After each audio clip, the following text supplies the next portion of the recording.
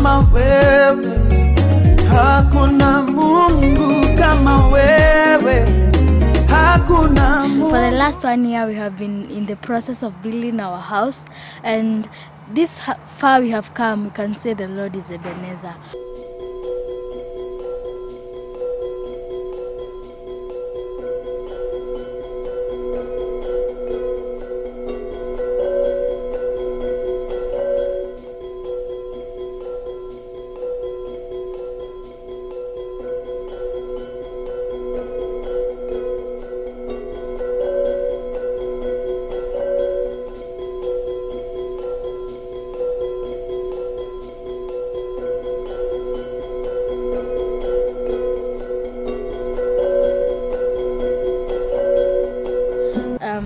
You can see this is the backyard, and the landscaping is being done right now. You can see some workers over there, and we have been planting grass and some flowers so that when you come and visit us it will be beautiful. This is the main entrance. Follow me.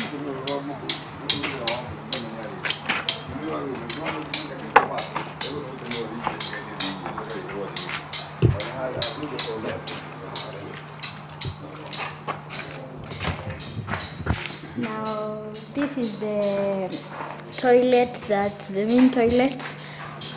This is the sitting room.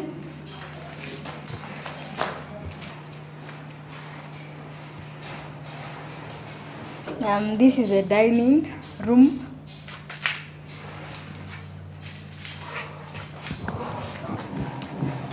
This is the study room. We have already put the books and the tables, but there have been some few corrections from the engineers. Now they have disarranged, and these are 2 guest rooms.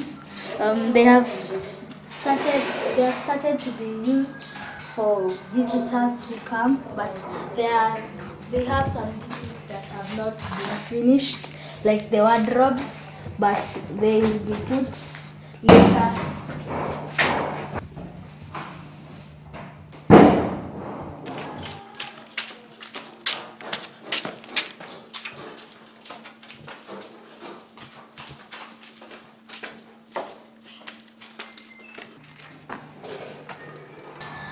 This is the master bedroom, mom and dad's bedroom. As you can see, it's big for the 2 of them, but it's yet to be finished.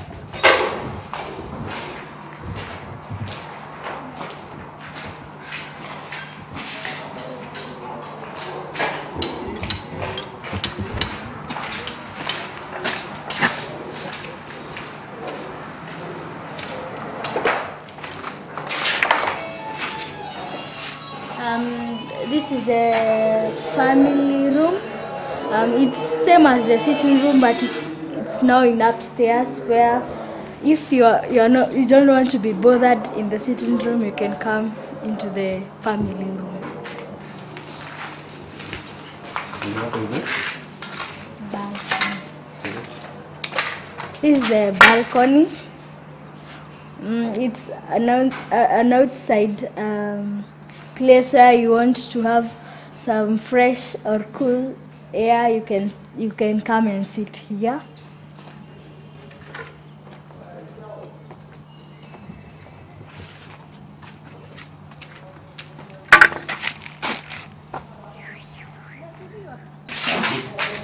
This is my room. It is being worked on now.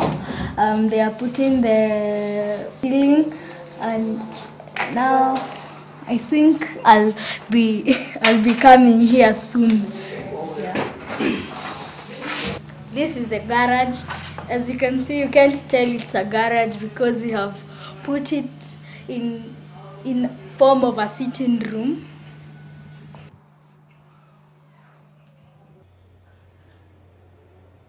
This is the toilet we have been using, and this is the bathroom. It is exactly 1 year since we began the construction of this house. We have seen God in this journey of faith. When we began on November 14th, 2011, by having a groundbreaking prayers where friends and brothers and sisters in the Lord came and we prayed together, there was nothing in this piece of property and we had no money. We just had great faith. We knew that we were embarking on a mission that was divine, and so it was going to be possible. But humanly speaking, it appeared to be mission impossible. We realized at a certain point that we needed to divide this construction into phases so that we could see the reality. So we completed the DSQ, the garage section of the house, and we got in on August 28th, 2012. From that point, it has been very, very fulfilling to have a month coming to an end without having to pay rent, without having to be harassed and kind of pushed around by a landlord to pay rent.